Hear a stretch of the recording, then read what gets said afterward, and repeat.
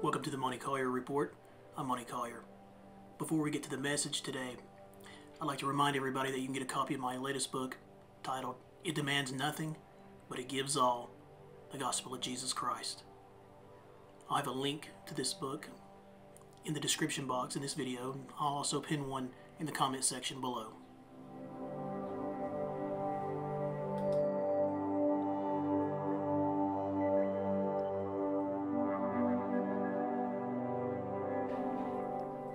Now hear the authoritative word of God.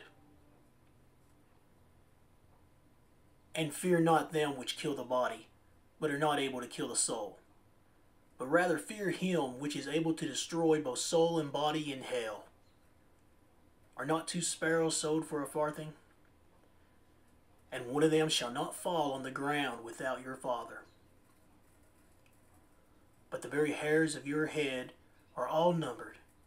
Fear ye not, therefore, ye are of more value than many sparrows. Whosoever therefore shall confess me before men, him I will confess also before my Father, which is in heaven. But whosoever shall deny me before men, him will I also deny before my Father, which is in heaven. Those are the words of Christ from Matthew chapter 10, verses 28 through 33. As you can see from the above verses, God controls this creation. God absolutely predestinates all things. Nothing can happen apart from God's almighty sovereign determination. Nothing can come to pass without the causation of God's almighty will. The Bible says, and I quote, "Let all the earth fear the Lord. Let all the inhabitants of the world stand in awe of him. For he spake, and it was done. He commanded, and it stood fast. The Lord bringeth the counsel of the heathen to naught. He maketh the devices of the people of none effect. The counsel of the Lord standeth forever." End quote. It was Psalm 33, verses 8 through 11. You see, a man does not simply die in this world. If anyone dies, then it was God that killed that man. Now I know that may shock some of you, especially if you've been listening to some of these modern hucksters that call themselves preachers. But listen, the Bible correctly says, and I quote, "The Lord killeth and maketh alive. He bringeth down to the grave and bringeth up." End quote. It's 1 Samuel chapter 2, verse 6. Notice that physical death in this life is not the end. Some may wish it was, but it's not. There's a resurrection coming. No disease can touch you without God's will. And if God wants a disease to kill you, then nothing in this universe can stop that from happening. It therefore follows that you should fear God rather than some disease or some man or even some devil. Not only can God kill your body in this world, but God can condemn your soul to everlasting damnation, to which there is no end of punishment. The Bible has concluded that all men, you see, all those naturally descending from Adam, are sinners, and the wages of sin is death. Yet those who believe the gospel of Jesus Christ and confess their sins and have faith in Christ alone, those will be saved. For Jesus is their surety and advocate and legal representative before God Almighty. Those that believe the gospel are justified before God by faith alone. Their sins are forgiven. They are covered with the saving righteousness of Jesus Christ alone. Their sins have been washed away by his precious blood. And though they may die in this world, they live and enjoy the glory of eternal salvation in heaven forever. Jesus truly says, and I quote, "I am the resurrection and the life, and he that believeth in me, though he were dead, yet he shall live. And whosoever liveth and believeth in me shall never die. Believest thou this?" End quote. John chapter 11, verses 25 through 26. Those that believe the gospel are protected and preserved by God Almighty. They are in covenant with God Almighty. Consider who it is we are speaking of, beloved. We are talking about the all-powerful and all-knowing God of creation, who has numbered each hair upon your head. The God of the universe that controls and governs all things and events to the point that not even a small bird can fall to the ground without God's willing it. This is the God we speak of, the God of the Bible. Those that believe the gospel, those that rely on Christ alone for salvation, they are the apple of God's eye. See Psalm 17, verse 8. And nothing can snatch them away, beloved.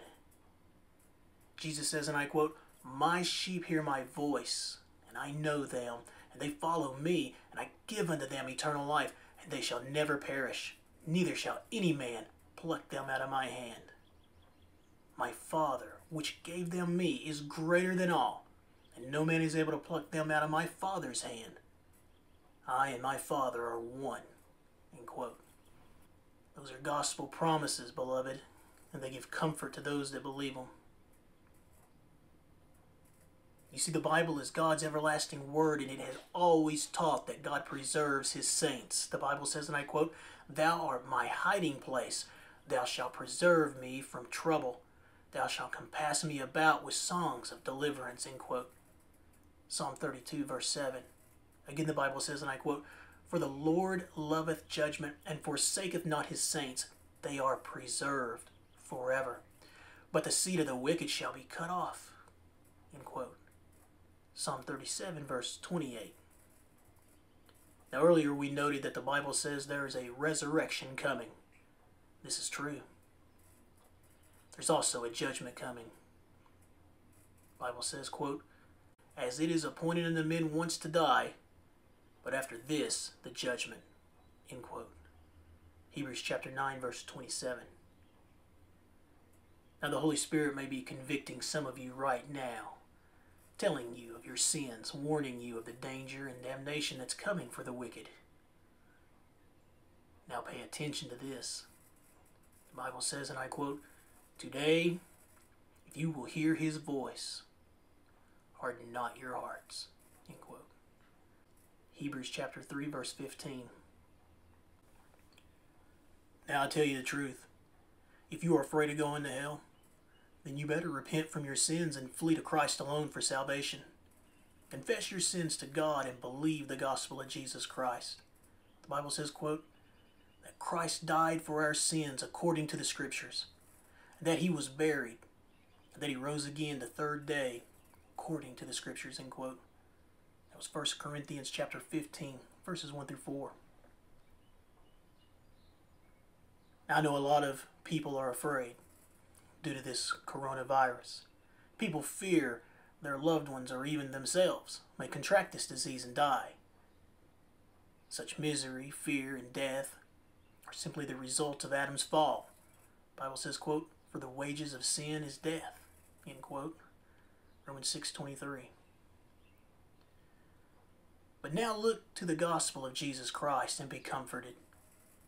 The Bible says, quote, "For when we were yet without strength, in due time Christ died for the ungodly.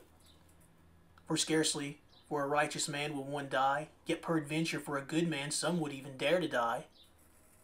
But God commendeth his love toward us, in that, while we were yet sinners, Christ died for us. Much more then, being now justified by his blood, we shall be saved from the wrath through him." End quote. Romans 5, verses 6 through 9. The gospel tells us that Christ died for us. He is our precious substitute. Jesus expiated our sins. This means that Jesus took away the punishment for our sins. He took the punishment in our place. He satisfied the law of God for us. Jesus propitiated the wrath of God for us. This means that Jesus pacified God's wrath, turning it away from us, and he took it upon himself. Now our guilt was charged to Christ's account, laid upon him, while his perfect righteousness was credited to our account freely. His righteousness was imputed to us. When God gives us faith, we receive the perfect saving righteousness of Jesus Christ. This covering righteousness, it justifies us before God. We are forgiven, and our legal status is changed from guilty to just the very moment we believe the gospel. Yes, there is much trouble in this life, but Jesus says, and I quote, "Let not your heart be troubled. Ye believe in God, believe also in me," end quote. John chapter 14, verse 1. Those that believe the gospel are forgiven, justified, and saved. The Bible says, quote, "Therefore, being justified by faith, we have peace with God through our Lord Jesus Christ," end quote. Romans chapter 5, verse 1. Although bad things happen in this life, the Bible comforts us when it says, quote, "All things work together for good to them that love God, to them who are called according to his purpose," end quote. Romans 8:28. Because God Almighty is the sovereign ruler of this creation, he controls and determines whatsoever comes to pass. This means that nothing can separate us from the love of God. Listen to what the Bible says and be comforted.